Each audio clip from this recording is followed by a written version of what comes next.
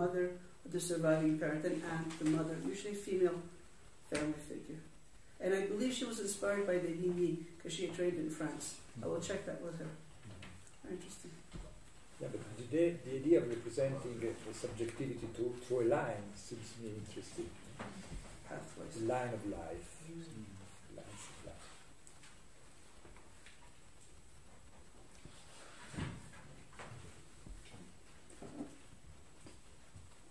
So the difference which are implied, involved in this understanding of the theory, of the implied theory of subjectivity of Foucault, it becomes clear if we now analyze the relationship between Foucault and French historian of ancient philosophy, Pierre Hadot.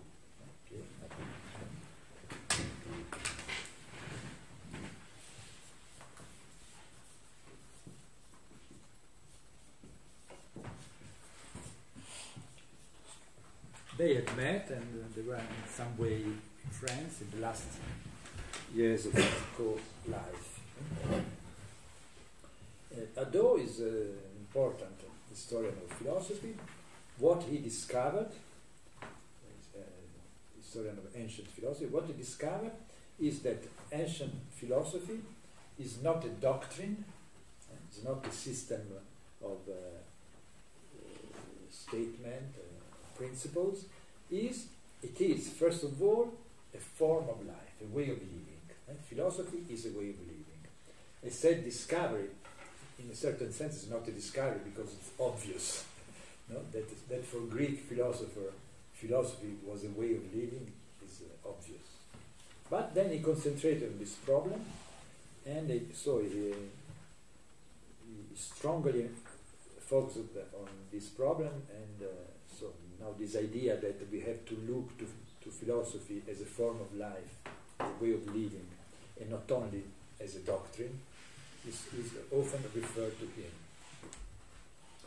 So he was, of course, interested when Foucault, in the last year of his life, as we saw, concentrated, focused on the problem of art d'existence, aesthetic of life, etc., etc. Care of the self, practice of the self. Then Hadot was very interested, but he didn't feel at ease with Foucault's way of positing this problem. So I quote, so he wrote, after Foucault's death, he wrote a text precisely on this problem.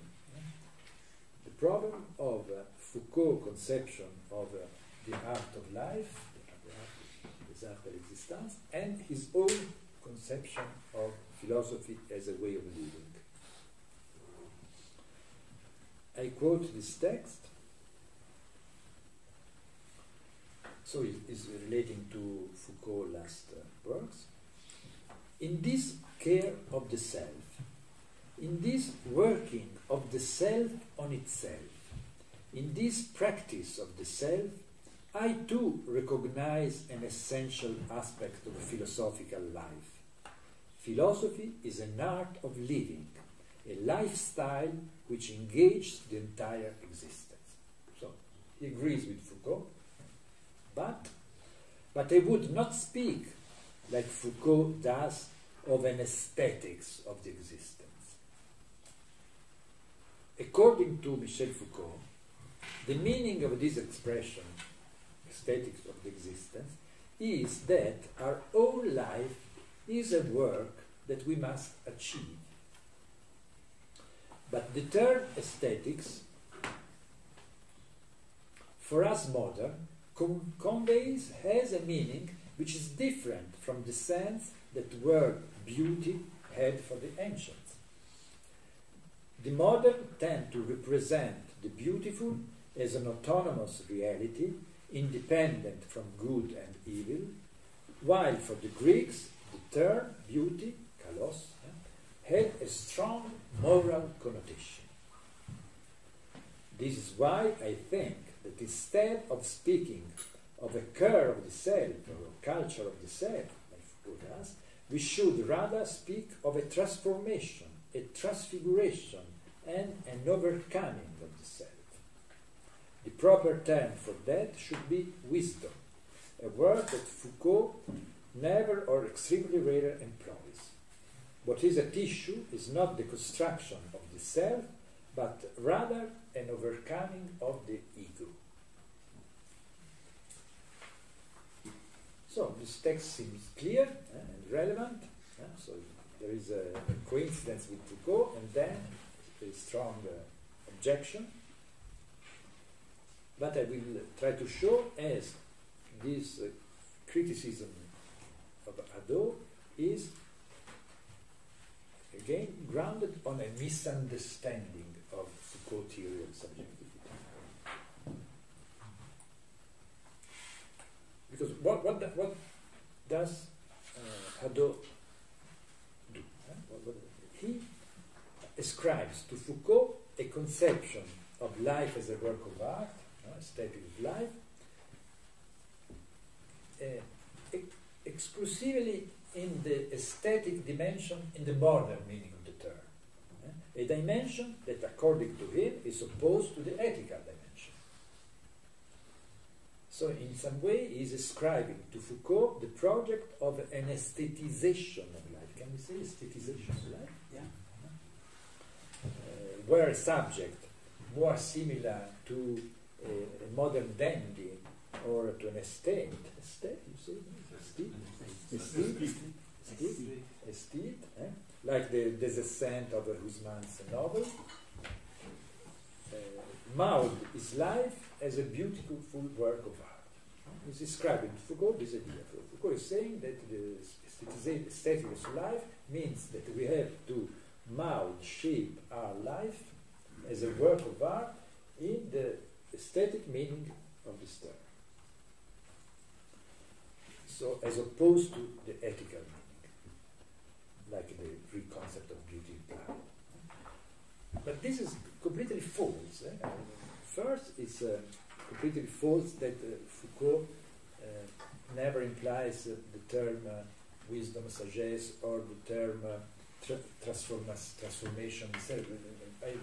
The first text I read, Foucault says the art of existence implies a transformation of the self.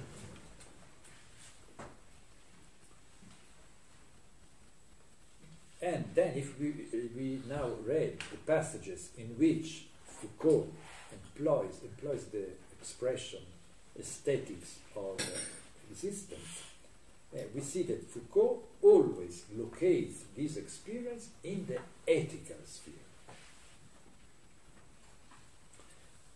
And as if he had foreseen Hadot's objection, in the course on the hermeneutic of the self, the course of 1981-82, he warns explicitly against the modern temptation of reading the expression care of self only in an aesthetic sense and not in an ethical sense. So he explicitly warns it. He writes, there is a certain modern tradition that prevents us from giving to this expression a positive meaning and to ground it on ethics. For us modern, the term aesthetics of life evokes a kind of dandyism, a kind of the affirmation of an aesthetic and individualistic stage. End quotation. And against this modern prejudice, Foucault underlines that, on the contrary, the most strict and severe morals of the Western culture, the one he was working on in the last year, on the carousel, grounded precisely on the injunction, take care of yourself. And this was not an aesthetic injunction. It was an ethical command, an ethical imperative. Epimeleia eutur. So when Foucault speaks of an aesthetic of existence, he is not at all referring to an aesthetization of